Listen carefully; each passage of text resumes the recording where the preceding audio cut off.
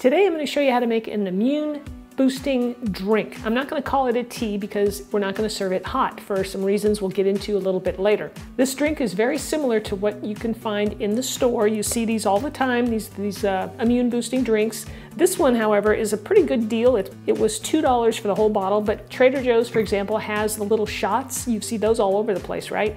Ginger, turmeric, etc. And they are at least $2 for 2 ounces, which is crazy. So now I'm going to show you how to make it at home. It's fresher, it tastes better because it's fresh, and you're going to get all the nutrition in that you should, because I'm going to show you some tips and tricks on how to handle certain ingredients so you get the most out of them. All right, I'm Rockin' Robin, and I'm going to show you how to do it right after my chef joke. Okay, so we're going to start off here with chef joke number 1, and number 2 will be a little bit later. All right, so this is for all you hockey fans out there. So what drink do goalies hate the most? Penalty. Okay, so here's our ingredients for this nice and simple recipe. It's just how you handle the ingredients that's important. But first, let's go over them. All right, we have our turmeric root here. I'm using fresh turmeric and fresh ginger. You could use, ground turmeric and ginger if you like, but I like the idea of using fresh. We'll need a clove of garlic, and I'm going to show you how to handle that to get the most nutrition out of it. We'll need 1 fresh organic lemon. I have some cinnamon here. Honey, today I'm using Manuka, I want to use that up. Any raw, unfiltered honey will work. I like to use the least processed so that you have the most, nutrition in there. It hasn't been, destroyed through heat or anything else. And we'll need some apple cider vinegar, and I'm using the one with the mother in it. It has all the nutrition in it, and that's what you want to use. And we'll also need a little water. Okay, so the first thing we're going to start with is the garlic. All right. Now there are tons of studies on garlic and the health benefits. And from what I understand, you don't want to subject it to heat right away because it inhibits some of the beneficial compounds in it. So put your garlic through a press or chop it up, whichever you prefer, then place it in a dish and let it sit for, say, 10 to 15 minutes. So this applies to any time you're using garlic in your cooking. Just let it sit for 10 or 15 minutes before you add it to heat.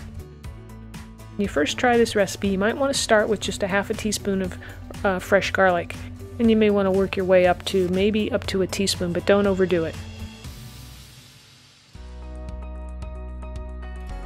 You're going to want about a half an inch of the turmeric. Be very careful with the turmeric because it stains everything.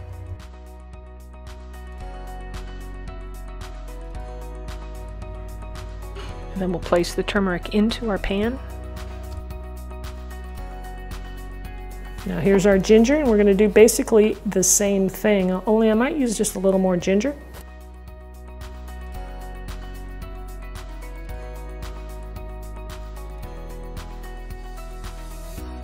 So we'll add the ginger to the pan and then some water. So we'll put this on the stove, bring it to a boil, and then we'll turn off the heat and let it steep for about 10 minutes or until it's cool. Here's our drink after it's been sitting for about 10 minutes, or steeping I should say. You can see that the water has changed color, that's good. Now we're just going to wait for it to cool off a little bit more before we add our other ingredients.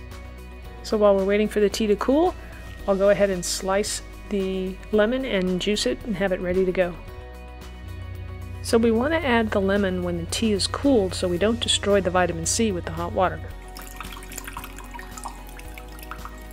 Once the drink is cooled down so that it's just warm, now I'm going to pour it through a strainer to strain out the turmeric and the ginger. A word to the wise here, now remember that the turmeric is really something you got to be careful with when you're handling it. It stains everything. Add about a half a teaspoon of cinnamon, the lemon juice, the apple cider vinegar. Just make sure you shake it good a little bit before you use it. And now you're going to add that garlic. Now we're going to add our antioxidant powerhouse, honey.